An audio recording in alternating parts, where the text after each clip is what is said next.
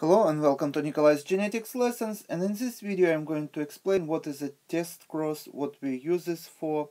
So here's a simple question today: which of the following crosses is a test cross? And here's an example of different crosses. Imagine that we have two alleles in the gene pool. One would be dominant allele A, another would be recessive allele A. These three alleles may produce in diploid organism three different genotypes. The first one would be homozygous dominant, another one would be heterozygous, and the last one would be homozygous recessive. Imagine now that dominant allele A produce red pigment. So if we would have, for example, plants, these two genotypes would produce one phenotype, plants with red flowers, and this genotype, when we would have two defective alleles, red pigment wouldn't be able to produce, and color of the flowers would be white. White means not a different pigment, it is absence of pigment. So as you see, this is not a different gene here. The gene is the same, gene A, but it is defective, and pigment is not produced by this allele. Here, pigment is also not produced, but the presence of another normal allele in this set is enough to produce red pigment.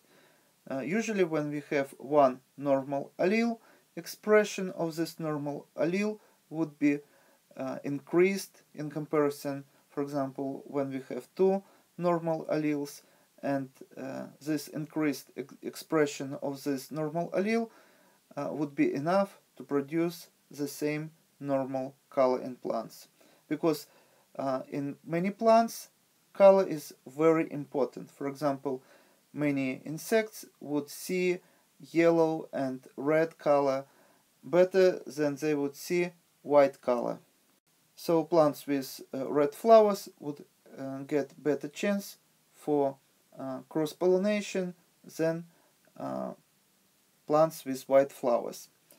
So next step, imagine that you're a breeder and you want to find out if red flowers are true breeding or not true breeding. What does it mean? It means if we self-pollinate these flowers, in the next generation we would have only red flowers.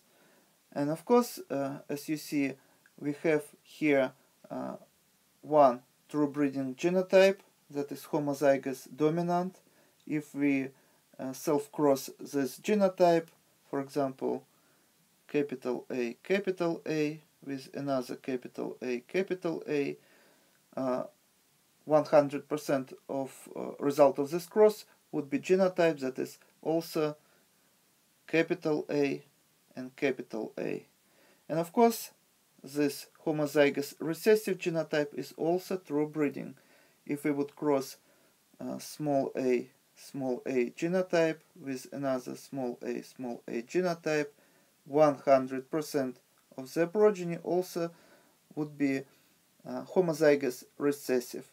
So result of this cross would be 100% of the plants with red flowers, and result of this cross would be 100% of the plants with white flowers. But this genotype here is not true breeding. Imagine that you have plants with red flowers. So how would you know if this plant is true breeding or not true breeding?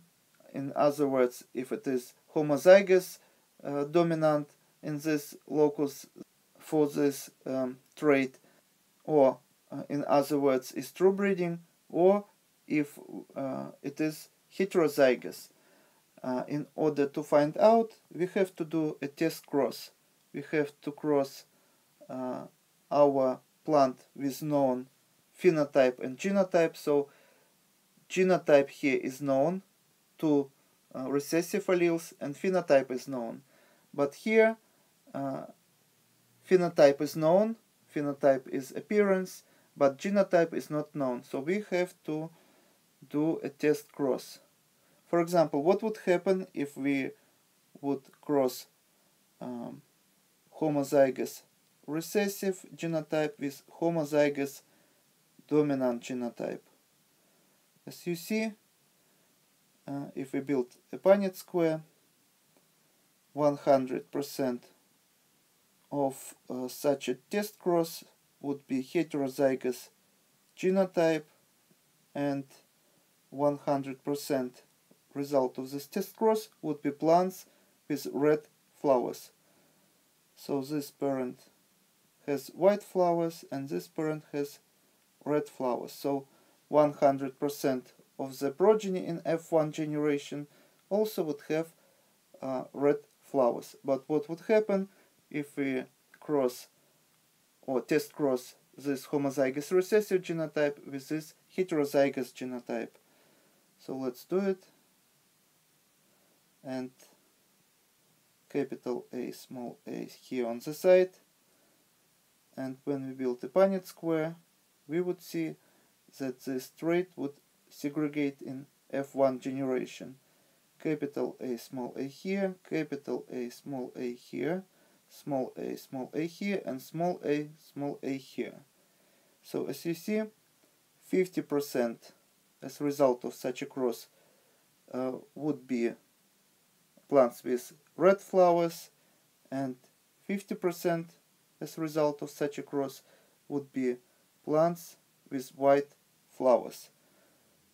So in test cross is one parent of the known phenotype and genotype, we cross with another parent of known phenotype but unknown genotype. And as you see, just looking at the F1 generation, we can say whether a plant of unknown genotype is true breeding or not true breeding. So as you see, the correct answer would be answer C. We cross unknown genotype with known genotype.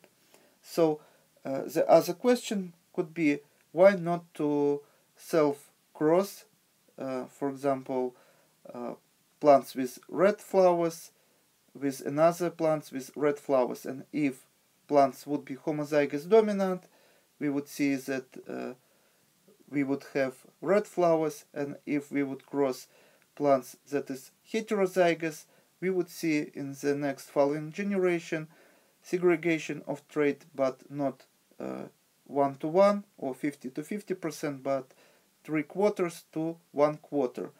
We can do it if we would, for example, have a large stock.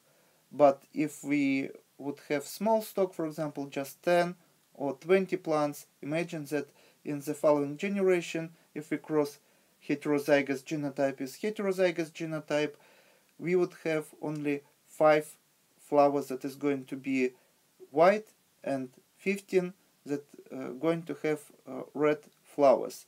But this is not exact numbers.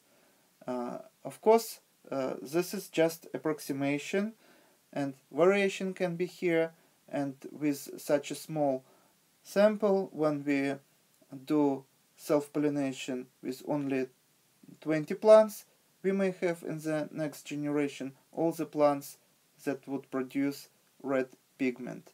Just because we started with a small sample. And in breeding programs, many breeders use a very small sample that they start with, sometimes only 2-3 plants, or it can be just one animal with unique properties and traits. So the best way to find out if some locus in homozygous state or if it is heterozygous would be to cross it with known homozygous recessive genotype, and if it is heterozygous, we would see segregation of trait in the F1 generation. And this is all for today. Thank you for your attention. Please subscribe for my new videos that I post almost every day. Thumbs up if you like this video. Please write your comments, questions if you have any, and see you in the next video. Goodbye.